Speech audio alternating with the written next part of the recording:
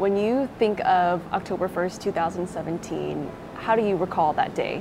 A lot of chaos and uncertainty when it first happened. And you know, you had people from home texting and calling, make sure I was all right.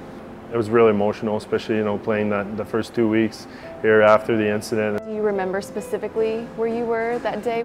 A couple of guys were going on this trip for dinner, and a couple of guys, we went to Red Rock Casino to have dinner there. And I remember I was sitting at the bar there and we're just watching the news.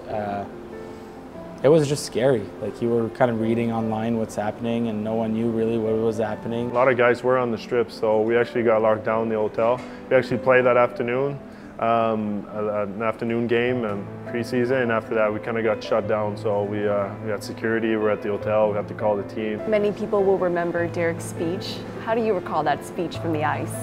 I mean, there was chills, there was so much energy in the building, and it was something it's tough to put into words. It was just so emotional, everything.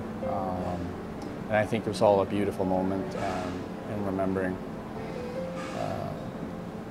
everyone that was affected. How cool is it to give this city so much hope? I mean, that was the year you guys made the run to the Stanley Cup Finals. The city of Las Vegas never had a sports team, so they couldn't gather the community to surround something and be all in this together, and I think that's what brought the community a lot together that first year, is they were all go at T-Mobile. People still talk about it, especially with the original Golden Knight. You know, we get talked at a lot, so anything that we could do that year to try to help the community, we did. So a very special first year, and unfortunately we didn't go all the way, but you know, we won the hearts of the people.